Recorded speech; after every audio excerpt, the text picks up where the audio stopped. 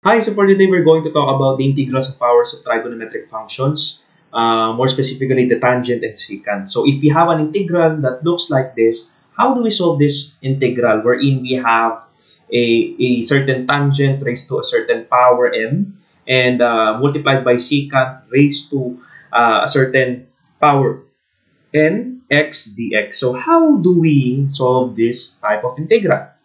Now, there are three cases. For first, if n is an even number, which means that the exponent of secant is even, we need to split off a factor of secant squared x, and then we're going to apply a relevant identity that is equivalent to secant squared x is equal to tangent squared x plus 1. Again, this is, from the Pythagorean identities. Okay, so we're going to split off a secant squared, and then we are going to express all of the integrand inside the integrand in terms of tangent. Okay, so the other cases, if m is odd, which means that the exponent of the tangent is odd, we need to split off a factor both from the tangent as tangent x and for the secant x, 1 secant of x. And then we're going to apply such relevant identities wherein we have tangent squared x is equal to secant squared x minus 1. Okay, we're going to express all inside of the integral in terms of secant. Okay, and last, if we have m is even, okay, and n is odd, we must use relevant identities to reduce the integrand or the inside function in the integral, okay, for the powers of secant x alone. So we must be able to express all inside the integrand, okay, in the powers of secant x alone. And then most probably we can use the relevant identity same as what we have here. So tangent squared x equals to secant squared x minus 1. So for today's video, we're going to do these three cases. Okay. So for number 1, let us try to evaluate this. The integral of tangent squared 3y seconds raised to 6 3y dy. As we can see here, okay, what case is this? This is case 1. N is even. Okay, the exponent of secant is even, which is 6. This is our m. This is our n. So according to our procedure, we shall be splitting off a factor of secant squared x. So if we do that, we have tangent squared 3y. We split off 2 secant here. So we have secant raised to 4 or 3y multiplied by secant squared 3y dy here. Okay, we split off this secant squared 3y here. Okay, and we should be able to apply the relevant identities, which we have secant squared x is equal to tangent squared x plus 1. So we will not apply that identity here as this will be our du, okay, in our u substitution. So what will happen here is that we are going to express this secant raised to 4 3y, since this is already tangent. So this secant raised to 4 3y should be expressed in terms of tangent, okay, because the derivative of tangent is secant squared 3y dy, and therefore we will be able to use the u substitution here. So we have copy this tangent squared 3y, okay, and we make the necessary substitution for this secant raised to 4. So what will happen?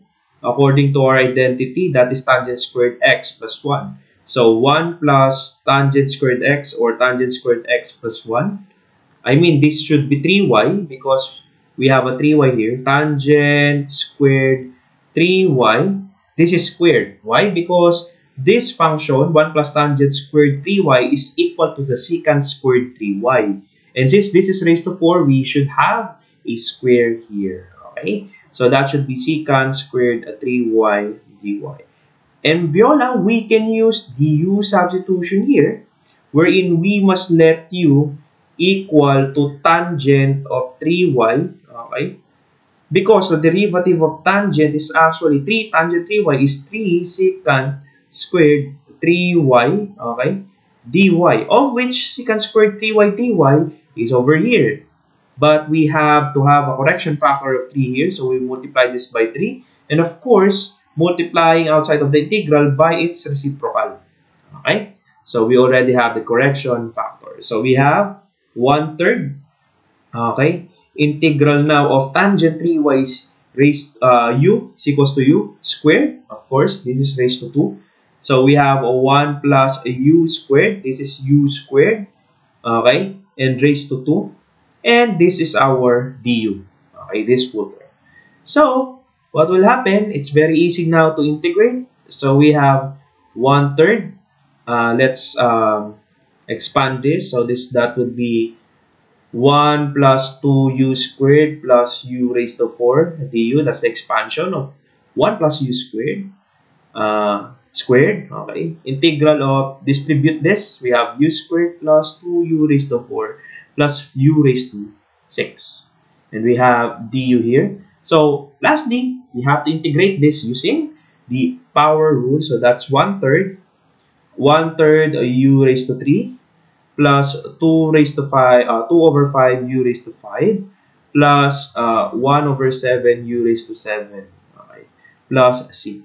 And then we distribute the 1/3, so that's 1 over 9 u raised to 3 plus 2 over 15 u raised to 5 plus 1 over 21 u raised to 7 plus c. Okay? So what will happen? Syempre, oops, I'm so sorry. Of course, we need to substitute it back, the u, back to its original function. So, wherein u is equal to tangent of 3y. So, we have 1 over 9, tangent raised to 3, because that's raised to 3, of 3y, plus 2 over 15, tangent raised to 5 of 3y, plus 1 over 21 tangent raised to 7 of 3y plus c. So this should be our final answer for evaluating this integral. So this is case 1, wherein our n, value of n, is even. Okay, so for our next problem, let's try to solve this one. The integral of tangent cube 6x, okay, multiplied by secant raised to 10 6x. So this is the second case, okay, wherein our m is odd. Okay, the power of tangent is an odd number, which is cube. So what are we going to do? We are to split off a factor of secant, both secant x and tangent x. So what will happen if we split it off? So we have tangent squared 6x. So we have secant raised to 9 6x. We both split them off. So we have now, let's say I write secant first, secant of 6x. Oops. Secant of 6x, and then multiplied by tangent of 6x, and then we have dx. We have split one from tangent and one from secant, so that became 2, and this became 9. So we have here split this secant x and tangent x dx. So again, what are we going to do? We must have the relevant identities, wherein we have to substitute tangent squared of x into secant squared x minus 1. So we have to transport, of course, all of this, okay, this 2 or this tangent in terms of secant by applying this formula. Okay, so tangent squared x go to secant squared x minus 1. So we have, okay, this should become secant squared 6x minus 1, and that is the identity. Secant raised to 9 6x multiplied by secant 6x tangent of 6x, and we have dx. Why did we do that? Because if we are going to let, okay, u is equal to secant of 6x, okay, the derivative of that would be 6 secant 6x, of course, tangent 6x, of which secant 6x tangent 6x dx is present within the integrand. So we have to add a value or multiply a correction factor of 6. So outside of the integral, we have 1 over 6, the reciprocal of 6. So what are we going to do is, again, simple u substitution, wherein we have the u squared, secant squared 6x would be u squared because u is secant 6x. And it is raised to 2. So we have u squared minus 1 multiplied by u raised to 9. Of course, this is raised to 9. And we have du. So 1 over 6 integral of, I can distribute this. This should be u raised to 11 minus u raised to 9. And we have du in here. Okay. So if we are going to, of course, if we are going to solve it, okay, 1 over 6 by power formula, we know that that is equivalent to u raised to 12 over 12 minus u raised to 10 over 10, okay, plus c. And we have, okay, 6 times 12 is 72. So 1 over 72 u raised to 12 minus 1 over 60 u raised to 10 plus c. Don't forget to back substitute it. So we have 1 over 72. Our u is equal to secant raised to 12 of 6x minus 1 over 60 secant raised to 10 of 6x, okay, plus c. So this should be our final answer for this given problem. So we have the case number 2. Okay, let's go now to last problem, wherein we have integral of tangent squared x, secant x, and dx. So this is the case of a third case, wherein n is even. We have a tangent squared x, and n is odd, which is 1. So what are we going to do is, we are going to express all of this in terms of secant, powers of secant. So what are we going to do here is, we can simply substitute tangent squared x into what? By secant squared x minus 1. So we have secant squared x minus 1 multiplied by secant of x and dx. So what will happen? We can distribute secant. So we have secant cube x minus secant of x, and this is in terms of dx. And by properties of integral, we can separate these two by distributing the integral sign and the dx sign on each term. So we have integral of secant cube x dx minus the integral of secant of x dx. Okay? So let us take note that what we are integrating on the left side is equal to this integral. Okay? This is what we are trying to solve, is equal to this. Okay? So the first integral, this can be easily solved by the integral of secant of x is ln of the absolute value of secant of x plus tangent of x. How about this? So we can actually have a u substitution on this, wherein we can actually separate these two. Secant or secant squared x multiplied by secant of x dx minus the integral of secant of x dx. So we can use integration by parts, okay, in order for us to solve this. Let u is equal to secant of x, then the derivative of secant of x with respect to x is secant of x tangent of x dx, and of course the remaining dv is the secant squared x.